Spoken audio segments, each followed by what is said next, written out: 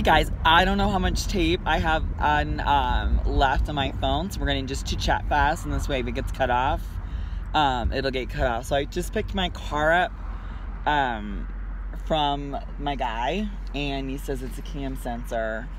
So looks like we're gonna have to get the cam sensor fixed on it, which is gonna be another couple $100, which kind of sucks. But it is what it is, you know what I mean?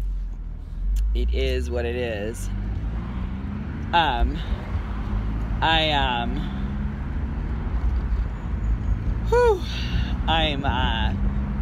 just not gonna get stressed out about it, because anytime you stress out about something, what I'm learning with my brain is that it drains your neurochemicals in your brain. So you want to try and not allow yourself to get stressed out in too many situations, because that cortisol, it's a killer in your brain. It's just not something you want to, it's not something you want to be dealing with. But gosh, you guys, it's such a beautiful night. It's so pretty. Should we listen to some music? Let's hear some music. Woohoo! Pretty, pretty, pretty, pretty! Pretty, pretty, pretty. This is a good song. So pretty. Her voice is magical. Listen.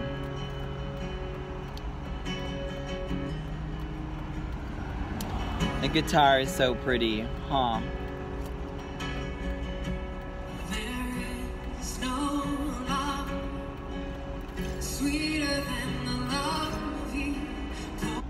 So pretty. I don't ever like to play too much of something, because I don't want to, I'm going to I wonder if I could put my key on. I wonder how fast I could put my key on here. Anyway, you guys, so it's a cam sensor. You need to get that fixed. He's going to order the part. He's got to get the part in. And then hopefully, we'll get it fixed, which will be really good. You guys, the funniest thing, my little dog is so funny. She is doing this thing where every time I leave, she wants to jump in my gym bag, which is like so totally adorable. She just wants to like jump right in my bag. It makes me kind of sad when I leave, because I'm like, I'm gonna go, dude. Okay, awesome, awesome, awesome. I mean, it's just so cute. She's just adorable. I love my little Pomeranian. I'm so grateful for my mother-in-law. She bought me Spirit. Well, she didn't buy it for me. It's actually, she bought it for my husband. And my husband's just so funny. He just cannot deal with like really tiny dogs. Well, it's not that he can't deal with tiny dogs. He can't deal with, there goes my sweetie pie. Because we both went together to get my car. Anyway, he can't deal with like little tiny things that are like, I don't want to say like helpless. He loves like my big dogs, and he loved Nikita, which is my other little Pomeranian. So he loves little dogs, but I think she's kind of so little and a little fragile that it's a little bit, it kind of stresses him out a lot. Like if he steps on her, or she, he dropped her once, totally on accident. I told him, this dog is enough to show he and I that we should not be parents of Homo sapiens. Because, there's just, we're just not, we're not really good. We're kind of like, we're just different. I'm sure that gene would kick in if we had, you know what I mean? But what's funny is that it's not, he just gets really scared, and he did say that. He said, I just don't know how anybody could have a kid.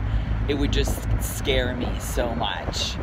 And I can totally see that. So if she ever cries or there's anything wrong, he just like hands her to me. Like, and he'll say, I don't know what to do. And it's just really funny. I've been around animals my whole life, around puppies, dogs, horses, chickens, goats, pigs, I mean, you name it, cats, birds, guinea pigs, rats, I mean, you name it. And when I was a little girl growing up, oh, you guys, it's so pretty. Can you see in my sunglasses how absolutely freaking gorgeous it is? It's so pretty out. I do love coming to this club. So this club is called the Wilmot Club. And this is it's off Wilmot. It's the Wilmot location. It's just a really cool, it's a cool location. Uh-oh, there's an ambulance up here, and I don't know, how are people gonna get over? Let's always say a prayer. Whenever you hear an ambulance, say a prayer. So I'm gonna say a prayer right now. Dear Heavenly Father, Lord, we just come before you, and whatever that ambulance is, and whoever's in need of that ambulance, please give them your peace and your healing and your restoration and your blessings. Just bless that family and that entire situation. We just come before you and cast all our cares, and we give them to you. Amen. Okay? Go, guys, go.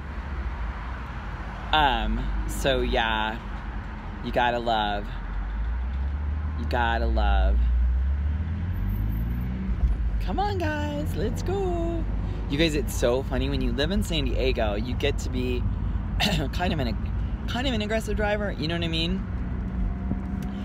People out in Tucson are mellow jello drivers. It's like so hard to get used to.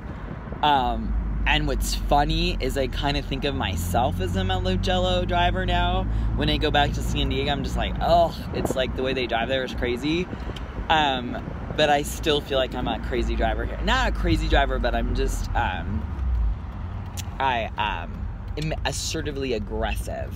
Is that a driver? Yeah, but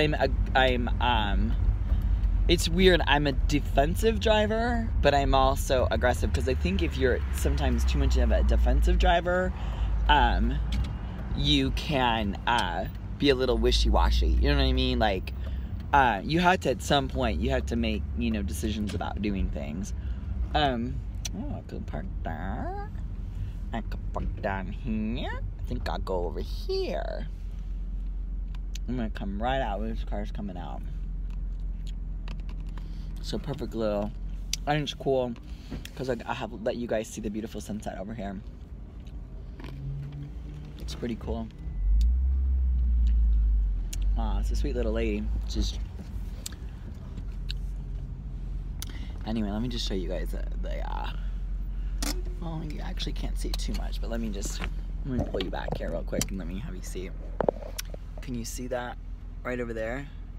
It's where the sun is setting. Those trees are kind of in the way, but anyway, pretty cool. So now you guys, I'm gonna go teach BootCamp power circuit step, and we're gonna kick some butt, but I'm really excited. It's gonna be a really fun class. So anyway, like I tell everybody, remember to stand in your light, to stand in your truth, and above all else, be a warrior. I love you guys. Bye. Mwah.